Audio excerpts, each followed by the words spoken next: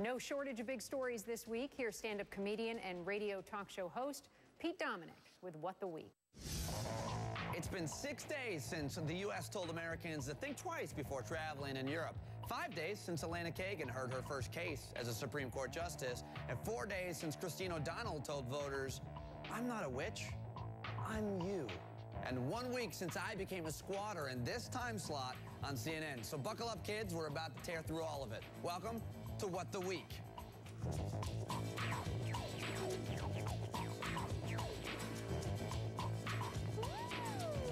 There's a fine line between news and noise. I'm Pete Dominick, and on this show, I'm not interested in celebrity gossip or manufactured conflict. I'm interested in the stories and issues that hit home. So I'm taking the camera to the streets to hear what Americans really think of the news that shaped the week. Time now to catch up on the week that was. Hit it.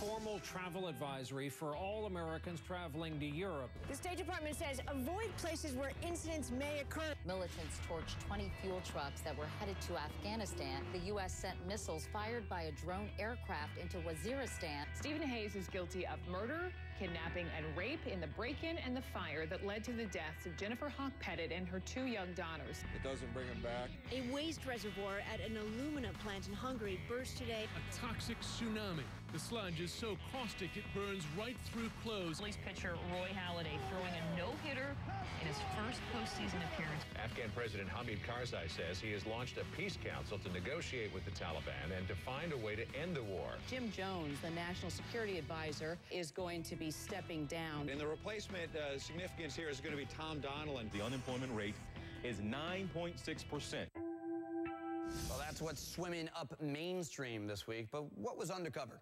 A couple things come to mind. Number one, the honeybee killer has been found. Since 2006, 20 to 40% of honeybee colonies have collapsed.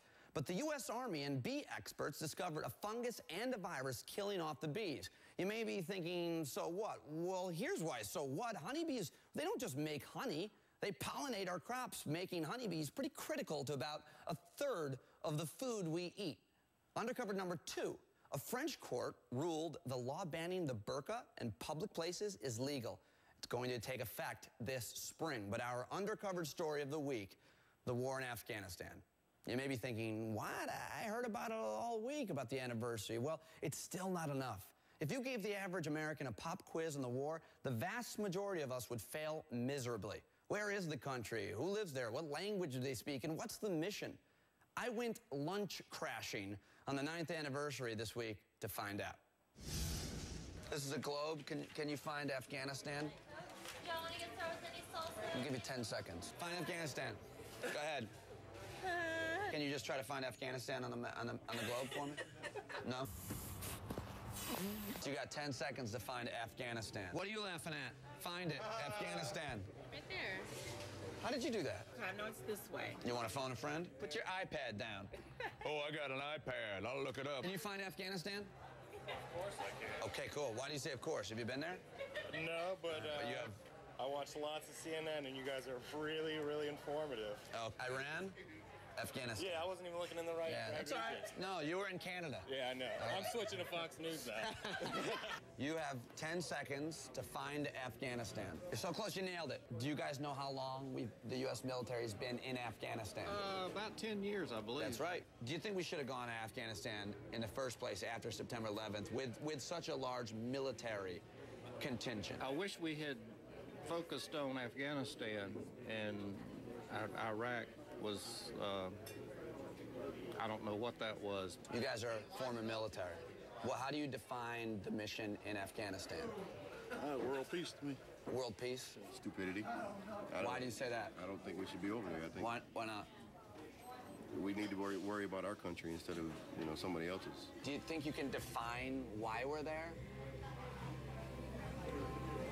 I guess they're still looking for, I'd say probably still looking for Osama bin Laden. Yeah, I'm not sure. Around somewhere, I don't know. But over $300 billion, 10 years, 1,307 lives to find one guy. Is it worth it? Well, one guy killed over 3,000 people. Yeah. Can you define the mission in Afghanistan? Originally to capture Osama bin Laden. Am I correct? Hawk or dove, Democrat or Republican, we could all stand another history lesson on a war that's now entering its 10th year. This is my friend Joey. Joey's 9 years old, and he lives in Columbus, Ohio. We've been fighting this war his whole life. Now, the president promises to begin drawing down troops levels in July 2011 if conditions permit. But whether we begin to withdraw by next summer or not, for most of us, like me, like Joey, we don't directly feel it.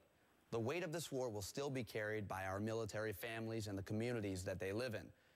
They're the ones sacrificing everything for this mission. Give me 60 seconds to remind you what this mission is about. Fact, 1,307 U.S. troops have died in Afghanistan since the war started on October 7, 2001. That was just 4 weeks after the Twin Towers fell. The Taliban collapsed 2 months after U.S. boots hit the ground, and it felt like victory, but as attention to the war shifted with the invasion of Iraq in 2003, the Taliban began to rebuild.